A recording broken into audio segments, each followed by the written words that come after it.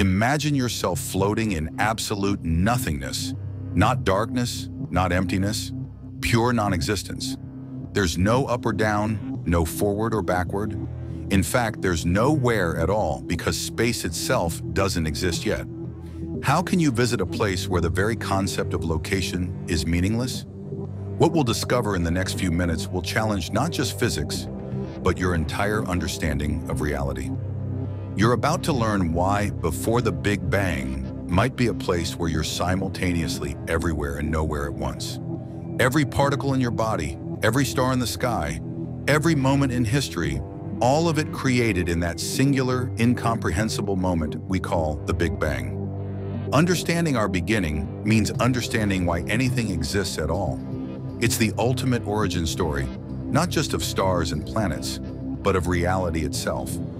If we could somehow witness creation, we might reveal not just how the universe began, but why it began. Is there purpose coded into the fabric of reality, or is existence itself an accident? The stakes couldn't be higher. This is about the fundamental nature of everything. Let's establish what we know.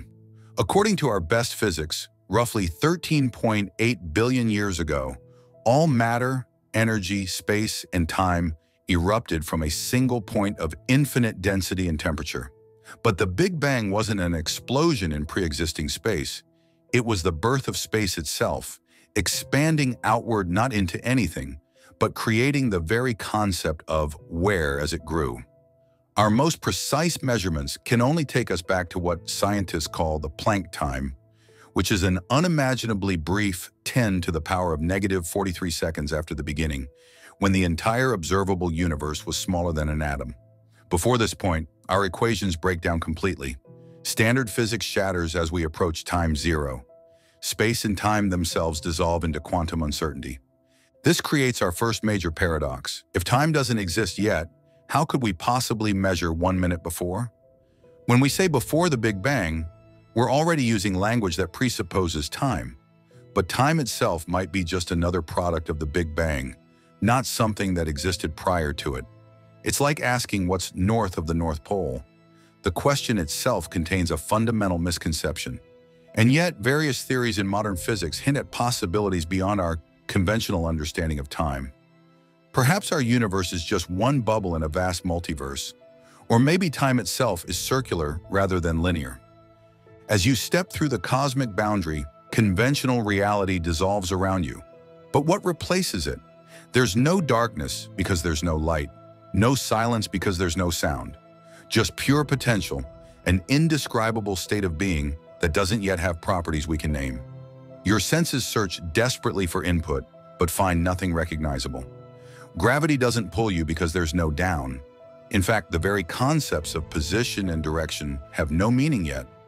Cause and effect themselves become questionable when time runs in strange loops or possibly doesn't exist at all. Your very presence creates a contradiction. Consciousness observing a reality that can't yet support consciousness. The laws of physics as we know them are products of our universe, not prerequisites for it. In this pre-cosmic realm, those laws haven't been established yet. Instead of the four fundamental forces we know, gravity, electromagnetism, and the strong and weak nuclear forces, there might be a single unified force, or something entirely beyond our mathematical description. At this boundary, space might become granular, digital, breaking into foam-like quantum bits that pop in and out of existence.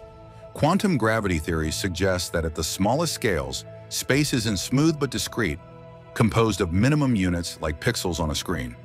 Perhaps you're witnessing not just our universe being born, but all possible universes, an infinite array of bubbles, each with its own physical laws, each sprouting from this primordial quantum soup. Your survival in such a realm is impossible by conventional standards. Your atoms would have no space to exist in. Your neural signals would have no time to travel in. The very molecules that make up your cells require specific physical constants to maintain their bonds, constants that haven't been determined yet. And yet, some theories suggest consciousness itself might transcend space-time, making you the only possible observer of this impossible state. Quantum physics already tells us that observation affects reality at the most fundamental level. Perhaps consciousness isn't just an emergent property of complexity, but something woven into the fabric of existence itself. If so, your presence at the beginning wouldn't just be witnessing creation, it might be participating in it. This leads us to our first major revelation.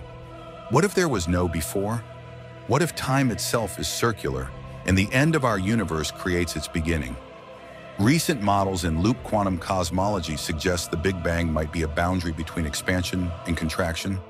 Not a beginning, but a transition, like the surface of a sphere where you can travel continuously without ever reaching an edge. In such a model, asking what came before the Big Bang would be like asking what's south of the South Pole. The question assumes a linearity that may not exist at the deepest level of reality. The miracle, then, isn't just that something came from nothing. It's that nothing and everything might be the same thing viewed differently, like two sides of the same coin. Just as you can't stand outside the universe, you can't stand outside existence. You are the universe experiencing itself, a collection of atoms contemplating the origins of atoms. This perspective shift reveals something profound about our place in the cosmos. The universe isn't just something that happened 13.8 billion years ago. It's happening now continuously, in every corner of space. Every atom in your body was forged in the hearts of dying stars, which themselves contained elements created during the first moments after the Big Bang. You're not just made of stardust, you're made of universe dust. The hydrogen in your cells dates back to those earliest moments of creation. In a very real sense, you are the Big Bang, still unfolding. Not metaphorically, but literally. A temporary configuration of energy and matter set in motion at the beginning of time. As quantum fluctuations intensify around you in this pre-universe state, you sense the spark about to ignite all of creation. The temperature, though temperature isn't quite the right concept yet, begins to rise toward the incomprehensible heat of the Big Bang itself. Probabilities collapse, potentialities crystallize, and the quantum foam begins to stabilize into what will become the fundamental forces and particles of our reality. But this raises an urgent question. Could your presence alter the fabric of reality as it forms? Could you accidentally prevent your own existence? Quantum mechanics teaches us that observation affects outcomes, collapsing probability waves into definite states. If consciousness can influence quantum events in laboratory experiments, what might it do to the quantum genesis of the universe itself? This is the cosmic observer effect writ large. Reality might require consciousness to fully exist, but consciousness requires reality to emerge. It's a chicken and egg paradox on a universal scale. Some theories suggest our universe is fine-tuned for life precisely because consciousness plays a role in its creation, not through divine intervention, but through quantum entanglement across space and time. The philosophical implications are staggering. You wouldn't just be witnessing the beginning, but participating in a causal loop where consciousness helps shape the conditions for its own eventual emergence. If you could witness creation but risk changing it, would that responsibility be too great? Would you be an observer or a creator or somehow both? As these possibilities swirl around you, the moment of creation approaches. A single point of infinite density begins to expand, not into space, but creating space as it expands. The unified force begins to separate into the four fundamental forces we know. Physics itself is being born around you, dimensions unfurling, constants settling into their precise values. The symmetry of the early universe breaking to allow complexity to emerge. It's like watching a symphony compose itself while simultaneously inventing music. The experience transcends sensory perception. You're not just seeing, hearing, or feeling the birth of the universe. You're experiencing it at a level beyond ordinary consciousness. You're not just witnessing the birth of stars and galaxies, but the birth of possibility itself. The initial expansion isn't just creating the backdrop for future events. It's creating the very notion of future and events. In an instant that transcends time itself, everything changes. From a state of perfect symmetry and infinite potential, reality fractures into distinct forces and fields. The unified force splits into gravity, electromagnetism, and the nuclear forces, The perfect homogeneity of the primordial universe gives way to tiny quantum fluctuations that will eventually grow into galaxies. In the first infinitesimal fraction of a second, the universe expands faster than light through a process called inflation, stretching quantum fluctuations into the seeds of cosmic structure. Temperature, density, and energy levels beyond human comprehension drive the formation of the first subatomic particles. Quarks and gluons swirl in a plasma trillions of degrees hot. As you witness this transformation, you realize you're not observing it from outside. You are part of this process, inseparable from the unfolding creation. As the inflationary period ends, the universe continues to expand and cool.